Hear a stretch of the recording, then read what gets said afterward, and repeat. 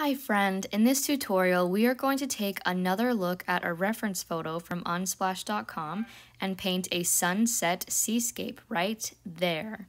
It's going to be so much fun and I can't wait to get started with you. Here is the reference photo that we're going to use, and there is the final project. And here are the materials that I'm using in this tutorial. So go ahead and grab what you need and let's get started. First, let's get our paper wet, and we're going to, it looks like this scene is split almost exactly in half. So we are going to get the first half of our paper wet first because we're just going to paint the sky, and then we're going to paint the ocean after we're done with the sky. But I will note that I'm going to attempt to do this mostly in one layer. So, you know, I'm not gonna like wait for the sky to be dry before I paint the ocean, just because I want to show you what it looks like when you have a more loose feel, not worrying about whether it's perfect, whether everything looks exactly right, just letting your paintbrush kind of wander. So it looks like the sky is this cloudy sunset kind of sky with a lot of orange down here. And then the sun, right where the sun is in the middle, it gets lighter and lighter and lighter yellow till it's almost white. And so we're gonna start by painting the sun and then move a little bit outward. So in order to do that, I'm gonna take some yellow. You can't see my palette off to the side here, but I'm taking some yellow and then I'm putting a lot of water in my yellow. And then I'm just gonna paint like a big circle like this, leaving the white space so that that is where the brightest part of the sun is going to be. And it's okay if it's not like a perfect circle. We're painting wet on wet, and so the paint is going to blend into this white space, but as much as I can, I'm going to try to leave a little bit of white space right there as I continue painting. So I had a little bit of like a mid yellow there, and now I'm going to take some yellow ochre and keep painting around that space so that there's like a little gradient to mimic the sun's glow coming out from the sun here. And then after I paint that, and I'm just gonna do a little bit more dabbing, and then I'm gonna take some just clean water and keep dabbing just all the way around like this. Now I'm gonna take some orange and be a little more loosey-goosey, so not caring so much about where the orange goes, because once again, I'm not trying to make this look exactly like the photo. I'm mostly using the photo as a reference in order to get some of the colors that would be good in a sunset like this, and just to kind of, you know, ground me and give me a sense of how to lay down all of these colors. So I have some orange. It looks like some of this orange is a little on the color in the painting looks a little slightly more red orange, and so I am gonna add just a little bit of red orange up here and all the way across. And then there's a ton of pigment on this sunset right now. And so I'm washing off my brush and using just clean water, I'm going to move the pigment around and altering the values and creating more of that like loose blended watercolor kind of feel. And that's one of my favorite techniques to do with watercolor, is once you have enough pigment on the paper, while it's still wet, as long as you're using the wet on wet technique, you can just take clean water and just kind of move it around and paint with water, so to speak. Or rather, you know, just painting with the pigment that's already on your paper.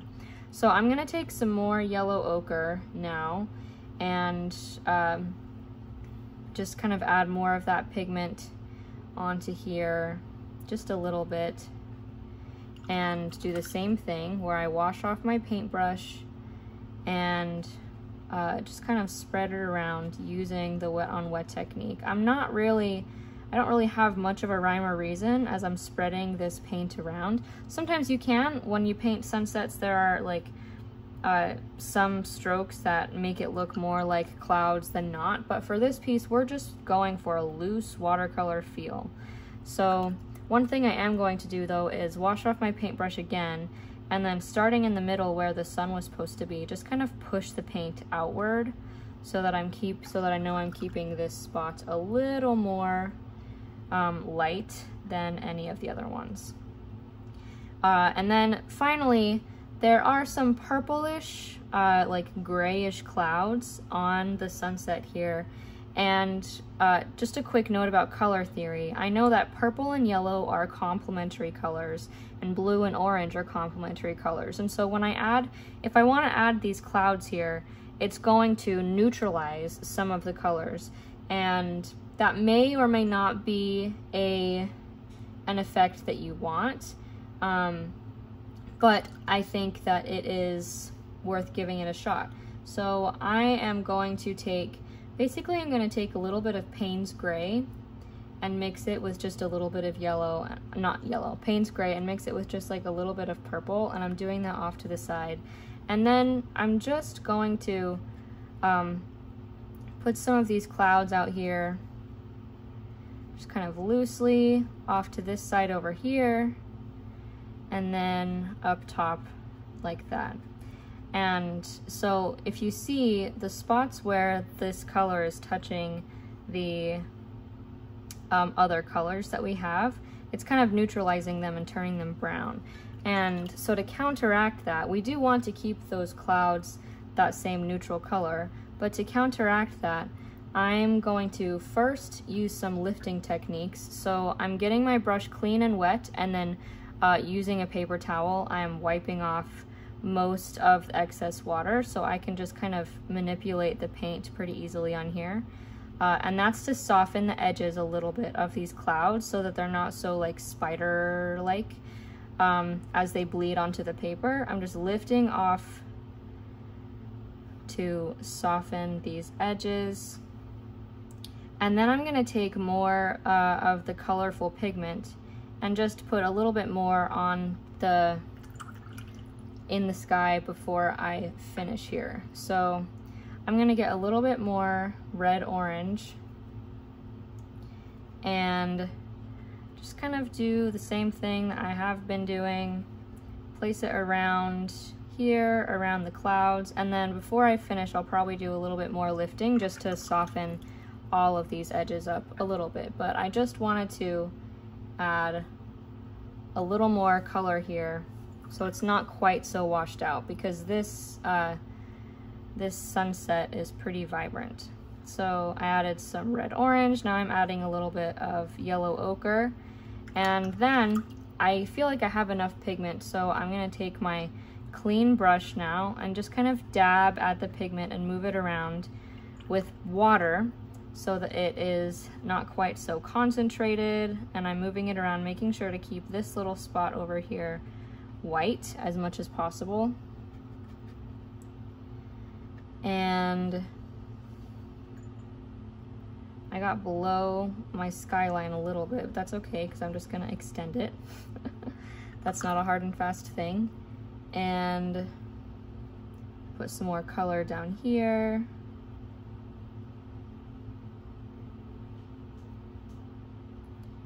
Just like that. It looks like in this painting there's like gray blue clouds on the side and then lots of like red orange on the bottom, and so I want to try to mimic that. But again, it's okay if this just turns out to be a messy blend of colors, because sunsets often turn out to be that way anyway.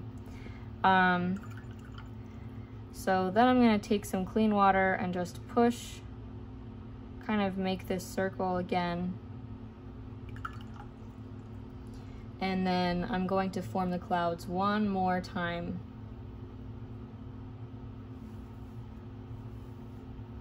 Off to the side over here.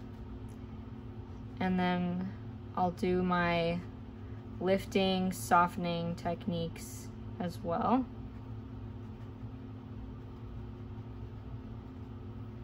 So I've laid down some of that pigment, and now I'm just going to take this is called a thirsty brush, by the way. When you clean it off, and then you wipe it off on a paper towel to get rid of almost all of the excess water so that you can lift some of the pigment. And the way that I use a thirsty brush is to, like I said, soften some of these edges here. And the reason that works is because the wet on wet technique, watercolor is less able to be controlled when you're using more water.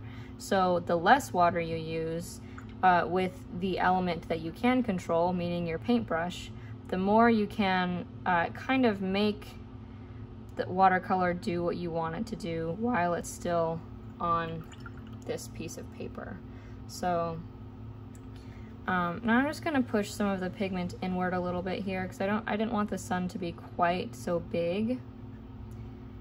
And I'm going to add very light value. So up until this point I had been using a lot of like dense pigment, but I'm just going to add very light value yellow around here again because it kind of got washed out.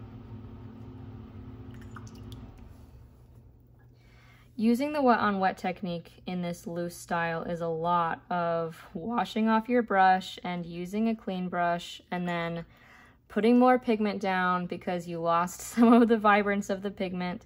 That's why a lot of watercolorists like to do sunsets like this in layers. And so like if I did one layer of the yellow and the orange and then layered on the clouds separate from all of that, it's easier to manipulate the paint. But for this particular video, I just wanted to show you what it would look like if we tried to do it all in one layer in this kind of loose style. And I think it worked out pretty well. So I'm just going, at some point you kind of have to call it good. And so I'm going to call that good and start working on the ocean. And so the way that I'm going to, because I want to try to do this all in one layer like I talked about, or at least mostly all in one layer, is I'm going to take the ocean in two sides. First, I'm going to take some clean water and get my ocean part wet with clean water, but I'm only going to touch the part of the sky in a few places because I don't want all this paint to come rushing down. I only want a little bit of it to get that kind of fun bleeding effect between the ocean and the sky. And I'm doing this in two parts, like one side and then the other, because notice this like twinkle of sunlight coming down the middle here. We are going to try to mimic that by, in part, using the white space of our paper. So you can't see it very well because water is, transparent, but I've laid down water on one side and then on the other side, and then I've left a little bit of dry, like a strip of dry space. And then between the two sides, I'm just gonna put some more water on here in thin stripes that will kind of help to mimic the twinkling of the water. And then after we have most of the ocean down, I'm probably going to use some white gouache to just to layer on top of as a last little thing to help solidify that twinkling effect. But for now, let's try to use the white space. So then I'm going to take some blue. This is like an indigo blue or even like a Payne's gray, and just using, it's a pretty light value, so really watery, just using strokes like this. I don't want to make it all one color. I want to leave some like stripes of white space, and that's so that we can layer on even more colors. The thing about water that makes it so tricky is that there are all these different colors and it's hard to know exactly where to place them. But that's the nice thing about loose watercolor, is you don't have to place them exactly where they have to go, right, in order to make it look realistic, because that's not our goal. Our goal is just to use this as a reference photo, use this photo as a reference in order to help guide us as we are guiding the paint. So now that I've laid down some loose blues, and see, look, some of the blues are even bleeding into the sky, which I think is kind of a cool effect. I'm going to lay down a few stripes of this loose orange. And note that orange and blue are complementary colors, so if they blend directly together, you'll oftentimes just get like muddy browns. That's why I wanted to leave some of these white spaces there on purpose. So while we're doing this, you can also stripe. I like to use stripe as a verb. Just make these little stripes going across that white space that we left there. Just making sure to leave the white space in the middle so that we can still, for the most part, have that twinkling effect. So now that I've added some orange, I'm gonna add a little bit of a darker yellow, like a yellow ochre kind of color. And painting water really is just doing this. It's layering on different colors on top of each other. And that's what makes, I mean, I say just, but that's what makes it kind of tricky, is when you try to do it with the wet on wet technique, the colors can kind of all blend together in a big mess. And that can be okay too, but you just want to be aware of how much water is on your paper and how much water is on your paintbrush, because if too much water is on your paint or on your paintbrush or on your paper, the watercolor is just going to explode everywhere. So, you know, that's something to be aware of as you are painting this. And so then I'm going to take even more yellow here, a light yellow, and just add it mostly in the middle, leaving behind some of this white space as we talked about before, because that is what's going to help give us the effect of like the twinkling sun on the ocean. And then as a final thing, I'm going to add a little bit of a darker blue. So when I add it, it's the same blue color, but instead of using a really light value, I'm going to add just a little darker values, and I'm not going to do it everywhere, just a few stripes here and there. And then because this is still wet on wet, I'm going to go in after with a thirsty brush, as we said before, and lift some of the pigment off. But I do want some spots of contrast,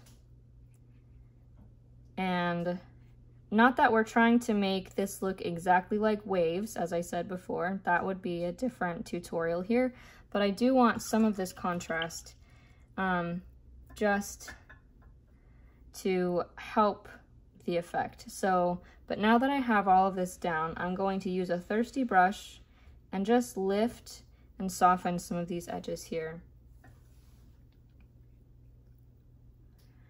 so that I can see more of the orange, and so that my brush, notice as I'm lifting, you can see even more white space.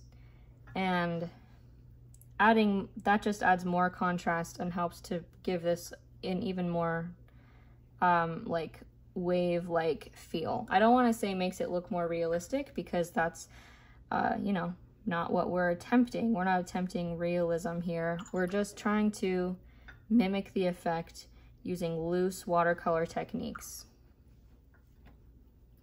And lifting water off of, lifting pigment using a thirsty brush is one way to do that with watercolor. So, okay, I think that that looks pretty good. And now there's just one more thing I'm going to do, but first I am going to let this dry.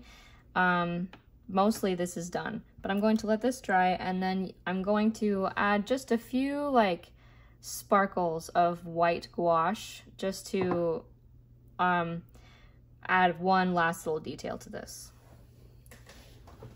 This layer is dry, and for one last detail, I'm just taking a small brush, a small round like detail brush, and with my white gouache, I am just adding some dots all along where the white spaces are, and that's to help make them look not quite so choppy. The white spaces are really doing the work of mimicking the sunlight that we're trying to like have reflected off of the ocean, but these just little dots are going to help enhance that effect. And so I'm just kind of putting them in horizontal lines where most of the white spaces already are. So I'm not like creating new designs or anything, just layering them on top and around where we left these white spaces here.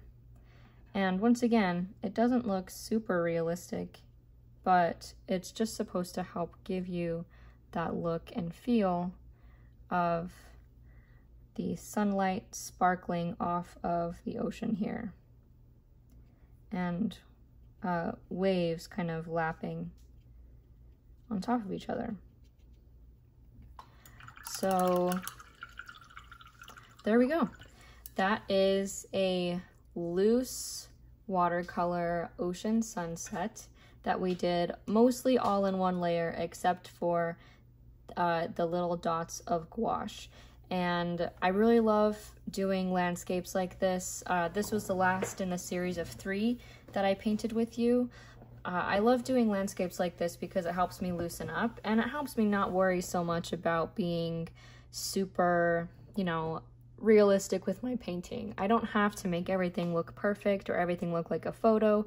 I can lean into the imperfection and appreciate the colors that are blending for what they are, instead of for what they, like, it doesn't look exactly like the photo, but it still looks really cool, and I would be happy to have this hang in any room in my home.